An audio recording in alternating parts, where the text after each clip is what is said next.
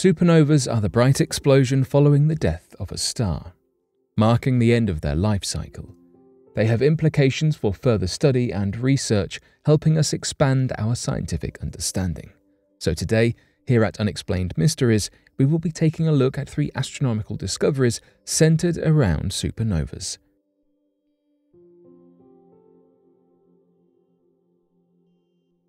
VY Canis Majoris is dying. Just like snowflakes, each star in the universe is entirely unique. Well, not quite, but there are a whole host of different types of stars as they go through different phases of their life cycles and reach different classifications. One star type, the red hypergiant, has become of increasing interest over the years. Red hypergiants are a very rare type of star, made distinct through its high luminosity, high mass, and large size. Equally, the harsh stellar winds result in a great deal of mass loss. So, besides the rarity, why have astronomers seemingly taken an interest in this specific star type as of late? Red hypergiants are thought to be a crucial component in developing our understanding of how stars develop and evolve throughout their lifetime. There are plenty of aspects to stellar evolution, though it is hoped that the red hypergiants will provide more specific insight into the formation of stars, the stability of stars, and, perhaps most dramatically, how their time ends, presumably as supernovae. Now, astronomers at the University of Arizona have developed a model of VY Canis Majoris, a red hypergiant that could plausibly be the largest star in our galaxy, the Milky Way. The team is now using this model to make predictions about how this star will end. As we mentioned before, the life cycle of red hypergiants is gaining a spot increasingly in the public light, as astronomers have decided to zero in on the end of their life cycle, making claims and predictions about how the lives of these stars come to their ending. Many experts believe that, much like many other types of stars, these red hypergiants will come to the end of their lives through an explosion, turning into a supernova. However, there has been some more recent data that has emerged, or rather a lack thereof, that shed a light on this hypothesis. Research suggests that if red hypergiants do indeed explode in this manner, then there are simply not enough supernovae that we have seen to account for this. So, what other theories have been presented?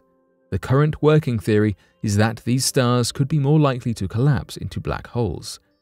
It would therefore make sense that we haven't been able to find evidence of these red hypergiants in their afterlives, since black holes are much more difficult to observe directly than supernovae are.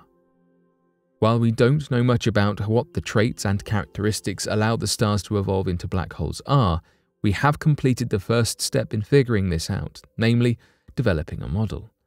The team based at the University of Arizona have selected VY Canis Majoris as a representative of red hypergiants in their research. The star is huge, as it reaches a staggering 10,000 to 15,000 AU in size. AU is a unit of measurement that refers to the average distance between the Earth and the Sun, making 1 AU approximately 149,597,870.7 kilometers. Furthermore, it's a relatively close 3,009 light-years away from the Earth. Between the close proximity to us here on Earth and the sheer size of this star, it's a great selection to gather observational data from, as astronomers are able to see right up to the surface of the star. One aspect that is crucial in the process of a star at the end of its life is mass loss. This is usually the result of gas and dust being blown out of the photosphere of the star. Once again, it's important to note that a significant amount of mass loss is a key trait in these red hypergiants. The team collected data using ALMA, and they gathered radio signals of the material that was sent into space through this mass loss. This material has included sulfur dioxide, silicon dioxide, and sodium chloride. These radio signals mean that information on the movement itself can be detected and gathered too, not just the static presence of the various materials. With this large amount of data, the research is still in progress and is not considered complete. The team presented their findings to the American Astronomical Society in the middle of June 2022, explaining what they have so far to inform their model. Though they hope as their data increases in size, they will have greater, more significant findings to share. Each star is slowly fading, and it's hoped that with this model we will be able to predict what the fates of red hypergiants are. It won't be until the future end of VY Canis Majoris that we will be able to eventually confirm if we are even close to figuring it all out at all. White dwarf survives its own supernova explosion. Whilst a supernova typically marks the end of a star's lifetime, a recent finding suggests that this might not exactly be the case, as a white dwarf star seems to have been observed to survive its own supernova. A white dwarf is the last point in a star's life cycle before it becomes a supernova. Of course, not all stars are alike, but white dwarfs occur for stars that are like our Sun, after the red giant stage. Despite them being only as big as the Earth, white dwarfs have a mass similar to our Sun, making them incredibly dense. This density is paired with a strong gravity, pulling material in close orbits in, eventually resulting in the thermonuclear destruction of the star, namely the supernova. However, back in 2012, astronomers observed the supernova of 2012Z, about 120 million light-years away from Earth, via the Hubble Space Telescope. The Hubble data revealed something unusual, however. The progenitor star, namely the star that birthed the supernova, not only seemed to survive, but had grown brighter since the supernova, which was dubbed a Type Ia supernova. Curtis McCulley, an astrophysicist at the Las Cumbres Observatory, said in a statement, "Nobody was expecting to see a surviving star that was brighter." The stars left behind by these Type Ia supernovas that have seemingly failed have been nicknamed zombie stars. A theory that is still somewhat in development is that the thermonuclear explosion was not powerful enough to completely destroy the white dwarf star, with a great deal of the debris simply landing back upon what remained. There are countless things we do not understand in space, and whilst it is frustrating to feel as though we must undo our knowledge, sometimes taking a few steps back will let us entirely open up our understanding.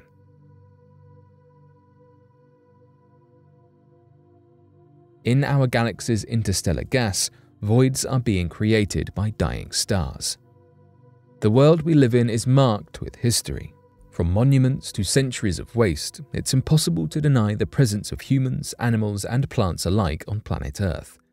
Similarly, up in outer space, we can see a long marking of what was once there, as voids are seemingly being left following the explosions of massive stars. The gas that flows between the stars within the Milky Way galaxy has some further information hidden within it.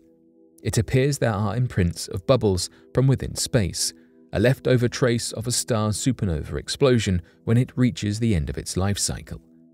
Scientists seem to think that this is the history of a star etched into the night sky. We often think of space as just that, empty space. However, in between stars, there is more than the nothingness we might think of. Between these celestial bodies, you would find plenty of gas moving through the galaxy. In some points, every now and again, the gas moves in such a way that it forms a cloud, composed largely of atomic hydrogen.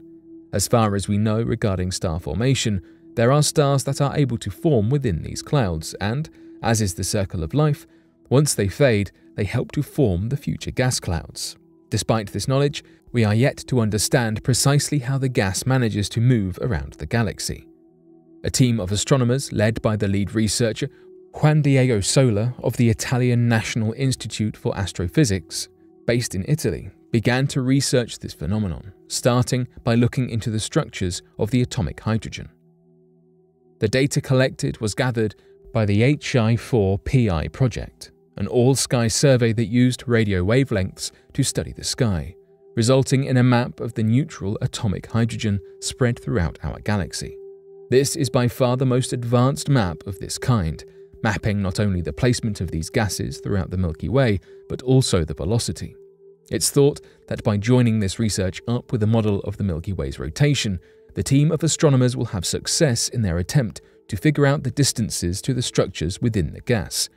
This data allows for algorithms to look for complex and intricate patterns in the structures, completing an otherwise impossible analysis far too sensitive for people to complete by eye.